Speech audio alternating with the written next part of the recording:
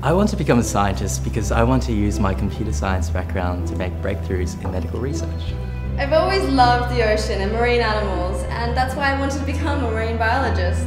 I became a botanist because I'm so fascinated with the way the natural world works. At the tender age of 12, I was inspired by Richard Feynman, the most profound physicist of the last century, to explore the inner workings of our universe. I hope that my work will allow me to contribute meaningfully to some of the problems that our society faces now and in the future. I've always been interested in climate change, and my studies will let me help people adapt to future climates. The world is full of deep mysteries, and in trying to unlock those, we can develop new and more innovative technology for the future. It's a fascinating endeavour.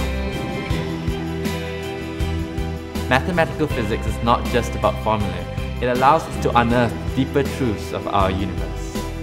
I'd like to do research in proteomics, which is the identification and understanding of proteins.